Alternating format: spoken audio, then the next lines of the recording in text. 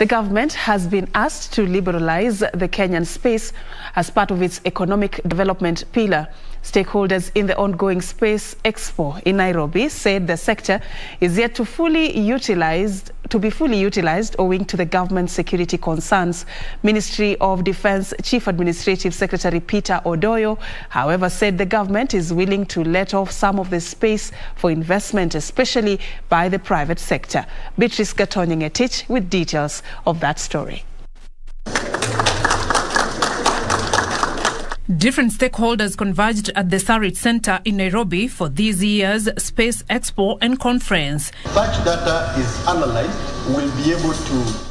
The forum focusing on the development of the country's space economy and utilization of space science and technologies, among others. The three-day conference brought together policymakers, investors, and representatives of space agencies and international organizations.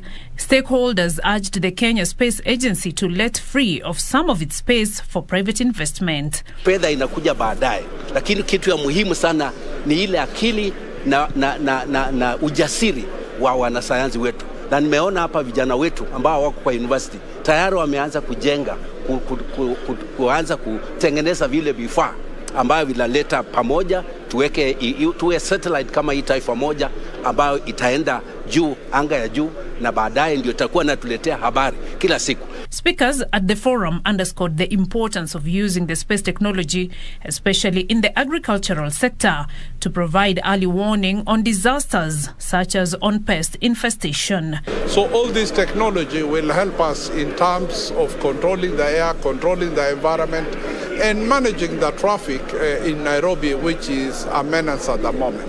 Tuta launch satellite yetu ya kwanza, Taifa 1, ambayo itakuwa natuletea habari direct kutoka angani, ili tujue kazi yetu, agriculture yetu inaendelea namna gani, misitu yetu inaendelea namna gani, hata upande wa security.